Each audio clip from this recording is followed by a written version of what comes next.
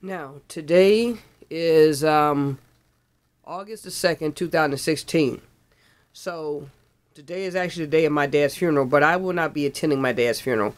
My dad passed away on July 22nd, which is 2 weeks ago. I found him here in his house. He was already passed away, more than likely. If anybody can contact me, they can. I am available on Google+, Twitter, Facebook, YouTube, Vimeo, Flippergram, Instagram, and Google+, and Facebook, and Twitter, and actually Tumblr. So, the reason why I'm making this video is because I do not want anybody to think that this cannot happen to them. With my father passing away the way he did, it left a situation with his 2012 Chevy Impala. The Chevy Impala is in good shape. He financed the car for 7 years. He paid on it for 6 years.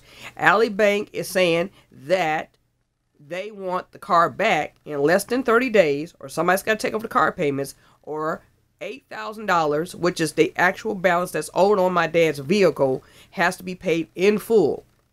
So I can't take over the car payments. I really can't. I don't have the good credit. I don't have the means to do it. And because of me being on 3 supplemental incomes, I can't do it. I can't take over the car payments. My father, unfortunately, I don't think he really thought that he was going to pass away like he did. So unfortunately, the vehicle is in good shape. It's the original miles. But unfortunately, what needs to happen is $8,000 has to be paid up on that vehicle to pay it in full.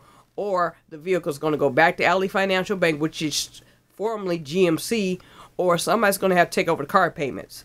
So that's why I'm making this video, so that way if anybody has any questions, they can contact me and say, what can we do to help? Because obviously, there's not a whole lot to do, especially when the person was financing the vehicle and they passed away all of a sudden.